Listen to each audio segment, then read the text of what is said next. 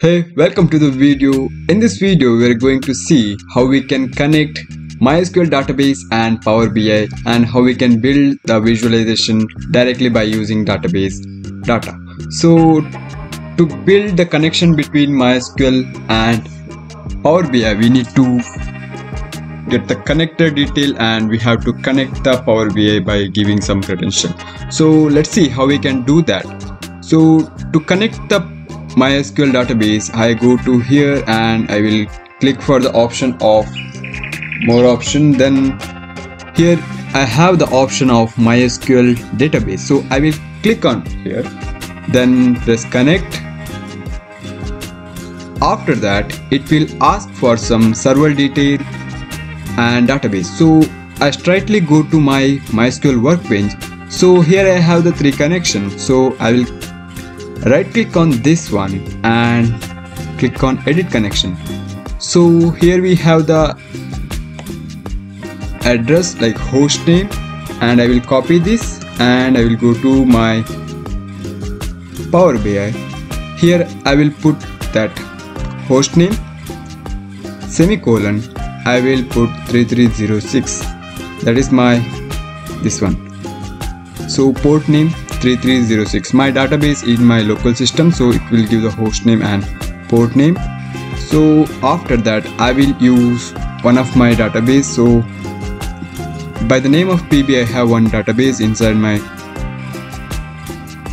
system, so I will click OK. Then it will search for this connection and it will connect that directly to the MySQL database. So here we got that database and I will select this one. So in this database I have only one table, so it gives the option to select this table. So if I load, click on load, then I successfully built the collection, so it is loading the data. After once it loads, we can use that data for our visualization purpose. We can do everything here. So here I can see my data is connected. So if I go to table view, I can see the entire data here. So here we can see all the data. So I will just go to my this one MySQL workbench and I will open this connection. So I'll put my password.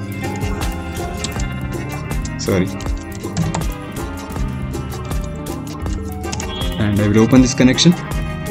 So here I can see search for that PB database. So here I can see that PB database, and if I search for the table, so same table I have connected. So here we can see that all the data is here. It is connected now to my Power BI. Same data is replicated here. So now onwards I can use this data to build Power BI report, and I can do whatever I want. I can show all the trends, all the sales of this data, whatever data is presented I can present in a beautiful manner. I can create dashboard. So if I build this template once, and you can save this template, each time I refresh this, whatever data is updated here, if I update data like here, it will get refreshed here also. So this is the use of connecting directly to the database. Each time we refresh, the data get updated in template also. So this is how we can do some connection between Power BI and MySQL database. So just for the sake of, I will build one report like one chart. So I selected this one and I will select the country name, so and enter. Then I'll select the country name. Next I have unit sold, so I'll click on this and select that. Let's see, I will click on this and put it over here. Then the country name here. So here I have the report of country by unit sold, so it is automatically gets summed. So this is how we can create the visualization directly by connecting to the MySQL database.